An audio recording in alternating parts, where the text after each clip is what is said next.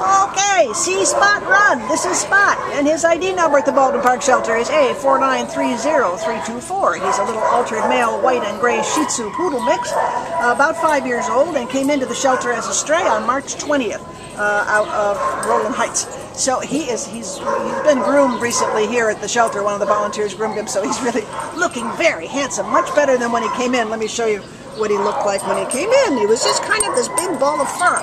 So he's a really handsome boy, very well behaved, very affectionate, and good with other dogs. He kind of sits on command, kind of when he wants to, not all the time. So, you know, he probably is very trainable. Have you given him a treat? Does he take treats? Yes, he takes treats. Good boy. Right now he says, I'm done. Let's go play. Yeah. I'm done. Yeah. I've been cooped up long enough. I want to go play. I want to go somewhere else. But he is really a cutie pie.